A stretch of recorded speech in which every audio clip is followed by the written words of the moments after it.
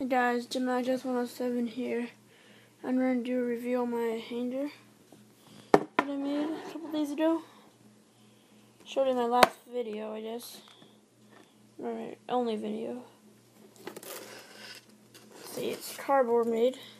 I have some duct tape on the inside, which I probably need to cover up with spray paint tomorrow. It's stuck outside right now. Yes, the cardboard outside. Then you can see it's got some pretty nice detail.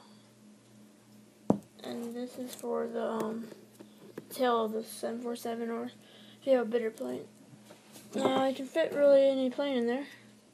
Let's see if I can fit Southwest.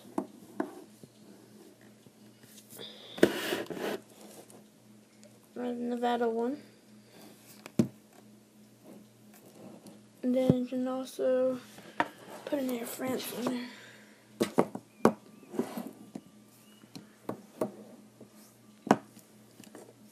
Yeah. It's 9 inches in length, like going backwards. And then it's 4 inches tall and 11 inches wide, just like the Gemini Jets hanger. So as you can see, you have plenty of room in there for whatever you want to do. For maintenance work or whatever. And one more thing. For an update for my airport, I'm going to get, I'm getting an Air Canada 777, and that is going to be right there. Or either on the tarmac.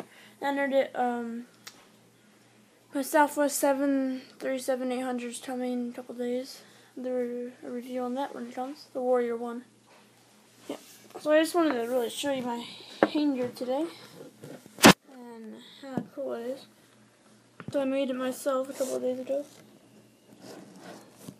It's just easy to make. Really easy. I'll do a tutorial on how to make it later. Thanks for watching. This is Gemini Jets 107 signing out.